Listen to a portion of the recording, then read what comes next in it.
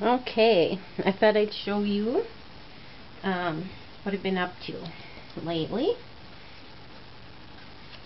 I'm making some of these birthday cards, and I don't know if you can see how it's really three-dimensional. I just love the texture, so tactile.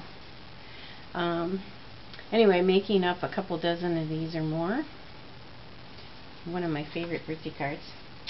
And we just have Leah sat and cut them. She cut all these red pieces of paper to fit the stencils. Put them like that, set them down. And I used to take tape and tape them down, but I've found out that I don't really need to.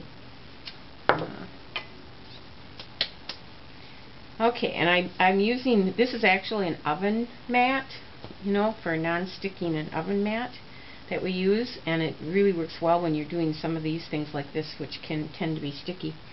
And I'm actually using caulking, and just made sure that it said it was able to be cleaned up with water and a sponge or whatever, so that it's not gonna ruin everything, I guess. I don't know. I'm not even sure if all of them actually are like that, but we looked for ones that said that on the back, and we've got several colors, but for this particular thing we're using white. Brilliant white, as a matter of fact, I think it's called. And you feel like you are back in grade school.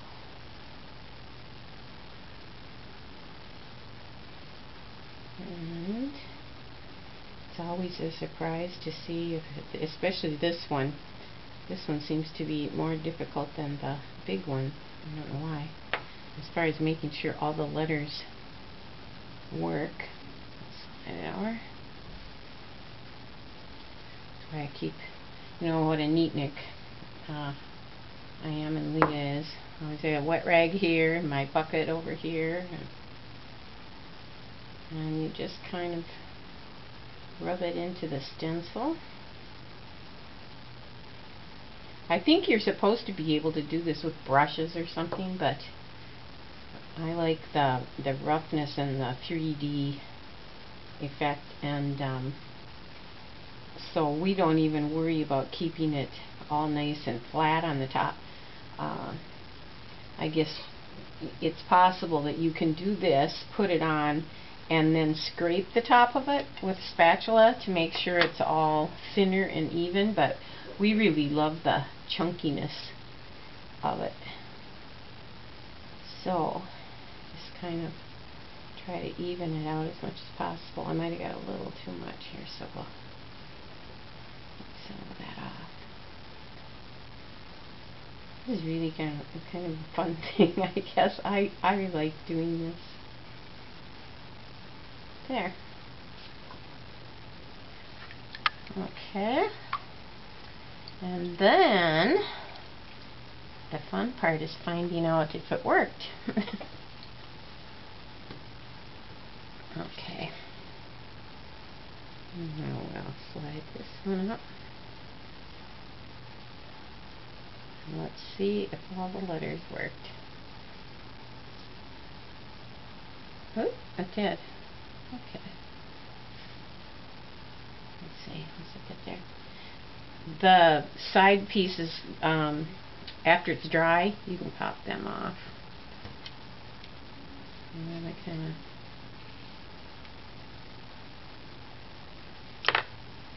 scrape off what's left. Now, let's see if this one turned out.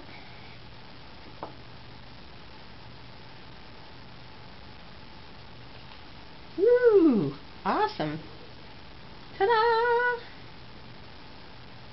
It does clean up pretty easily, especially on this oven mat, because this is a non-stick thing. And then I just don't want to waste too much, you know. So scrape this, scrape it off, and throw it in the warm water. And then you have to clean them up and do it again. But this is really fun, and we've been trying to find out. I wonder if I can just kind of get, I can probably get a lot of this off right now. Yeah, okay. And we'll let the rest dry. There. We have tried some more detailed, delicate stencils, and I mean, it'll work, but it's more difficult. Like it's a little more difficult just to even get the happy birthday to turn out right, because sometimes part of a whole letter is gone or something, and then you have to do another one. But and actually, you can scrape it off at least and save some of it if you really wanted to.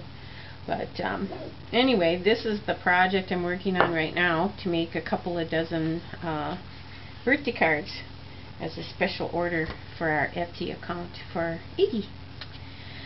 So, alright, well, there you go. That's what working on right now. And the next thing we get to, I'll make a video. Okay, bye.